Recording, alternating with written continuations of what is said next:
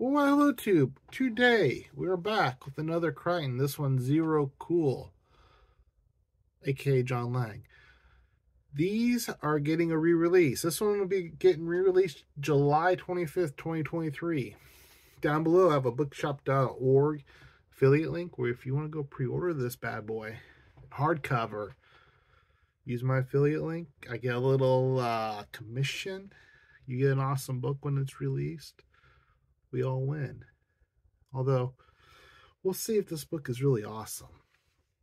I just wanted to give that spiel before I give you my real thoughts of it. This one really felt phoned in.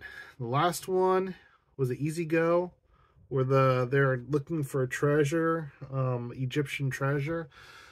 That one was a lot of fun. This one felt like he just needed a quick payday. Maybe his medical student loan bills were coming due and he needed some money real quick, or maybe he was on a deadline, or maybe he wrote it in a weekend. I don't know what he did. But this one was rough.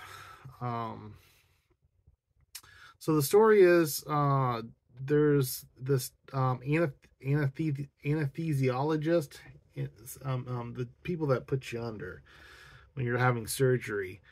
He's going to do a talk at a conference in, was it France that they were at? Somewhere in Europe. And he basically gets forced to do an autopsy on a gangster, right? And the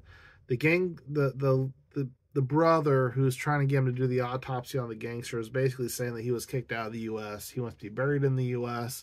You have to have a U.S. doctor to do the autopsy, so he can get shipped back to the U.S. to be buried. And he didn't really get much of a choice, so he did it. Come to find out, basically, they were just trying to use this dead body to smuggle a giant priceless gem of some sort. Of course, there's a bunch of different people looking for it. He meets the pretty girl at some point. They get kidnapped, Come to find out the girl's a double agent. Or is she? Or is she not? Or is she? Whose side is she on? At this point, I still don't know what side she's on. And I don't understand if he ended up with her at the end or not.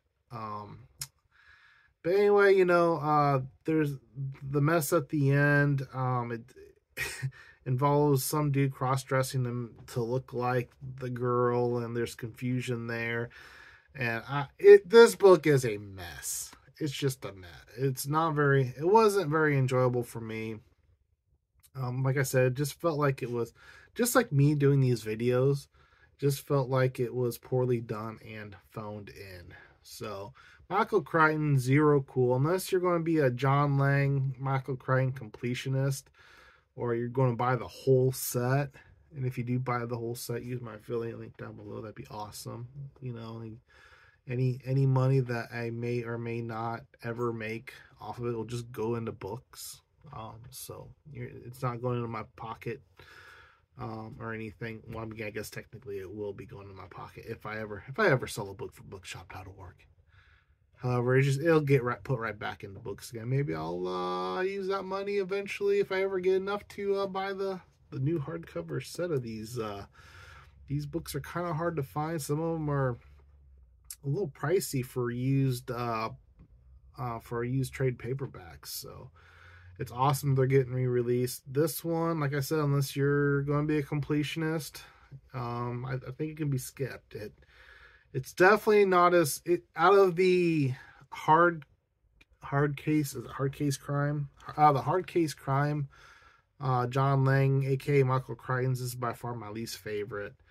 And yeah, we'll see. We'll see how the rest of them go. So that's probably it for this one, peeps. Let me know down below.